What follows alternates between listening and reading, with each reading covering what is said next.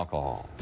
And now to an Oklahoma moment. Folks in Maysville and other parts of the state are running into a man dubbed a spirit leader.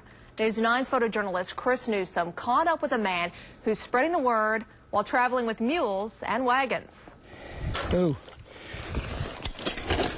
My wife died in 1998, and I wanted to know about this God. She died from cancer, and I wanted to know about this God that had her soul. And I got to thinking, wow, maybe now is the time for me to take off in that covered wagon.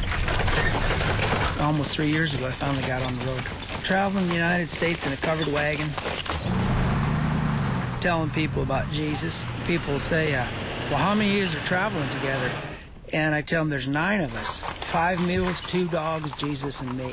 People love the animals. There's never a negative response. Never.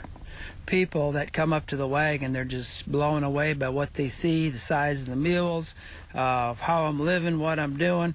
And they just can't believe it. We've been as far south as Florida and as far north as Minnesota and as far west, I guess, as central Nebraska. And I'm traveling on that busy highway out there, and we've been in interstate traffic already by accident. You could offer me $1 million to do something else, and I wouldn't do it, because I like doing what I'm doing. I'm planting seeds, I guess is one way the Bible puts it, planting seeds in people's heart and mind with what I got inside of my wagon.